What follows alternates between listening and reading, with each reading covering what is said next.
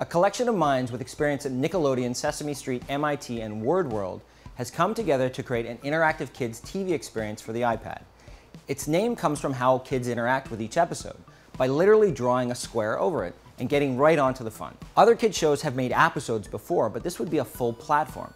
Multiple programs will eventually be provided to play with, and parents will be able to keep up with what their children are learning. The only show currently available on the app is WordWorld, and the content is aimed at children aged 3 to 6. But this is only the first of what's sure to be many, and it's easy to see adult channels learning from their success to change what they're offering. TV isn't dead, it's just getting reimagined. Kids nowadays are so connected to technology that it's normal to see toddlers handle iPads better than grown-ups. Case in point, ever heard of the book Good Night iPad?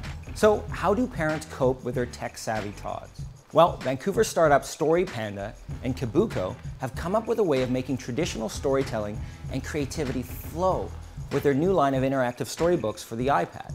Storypanda and Kibookco have given the world of storytelling a new twist by making it interactive. Kids get a chance to actually create and direct their own stories and share them with their friends. Storypanda allows your kids to read stories and modify them later to their own liking.